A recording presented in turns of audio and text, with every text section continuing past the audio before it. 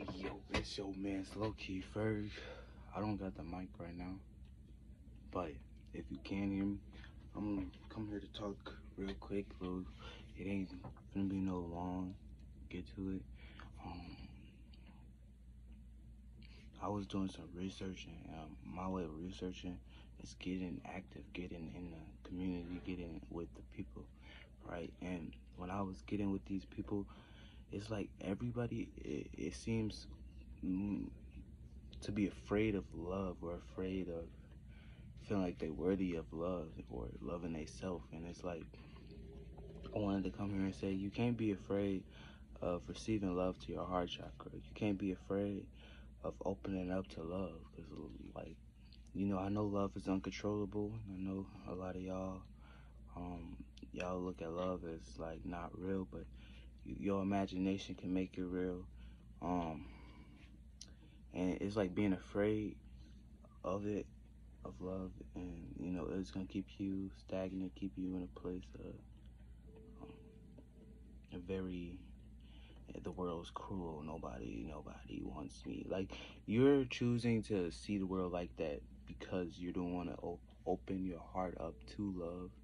And I just wanted to come here and say, like, a way to open, like, a way to trust that it's okay to accept love is to just embrace it, embrace yourself. And it's gonna make your self-love more stronger and connected, though, because I was teaching like somebody, I was teaching old Shadi in person on some meditation on stuff like that, and then she's like, she got scared. She said she gets scared for closing her eyes too long or something, and I was like, that's really just you saying that you're afraid of, like, love. Like, you might feel like a tingly feeling in your chest while you, like, in that meditative state. Me and her were doing some breathing exercises, and while we were meditating, and I walked out so she could, like, be alone in her own presence, and she couldn't keep her eyes closed for longer than 2 minutes. So it's like, if you are able to embrace love and try to do things that can put you in a state of being of love where it doesn't affect you as much. And when it comes to like trying to get into a direction of love, like new love, make sure you lose all baggages. Make sure you ain't in it to prove somebody else wrong, and make sure you ain't you just you don't come to it with prejudgments, and just take it as is. And that's how you could accept the love. Instead of, usually people fear or afraid of love because when it comes to they past events, it could have been somebody who made them, showed them that this is what happens when you love, and then they, ever since they just run away from anybody who comes with that type of, like,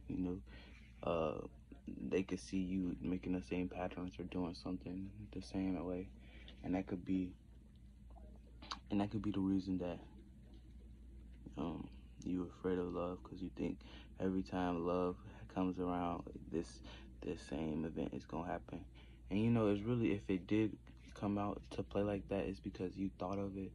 You thought that event to come into existence.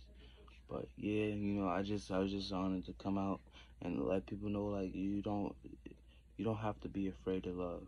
You don't have to be afraid of loving yourself. You don't have to be afraid of getting love or receiving love. You don't have to be afraid of giving love either. Love is nothing that you could be afraid of. Love is uncontrollable, and love can make you stronger. Love could bring you to doing incredible things. But a lot of people that I notice now in this world, they afraid of love. They afraid to show love. They afraid to, like, everybody will show hate before they show love. Like, not everybody though. 1% will show love though. But most of everybody, they'll show hate before they show love. So I wanted to tell y'all, don't be afraid to to embrace love, show love, or be love. Peace. I love you. Stay safe.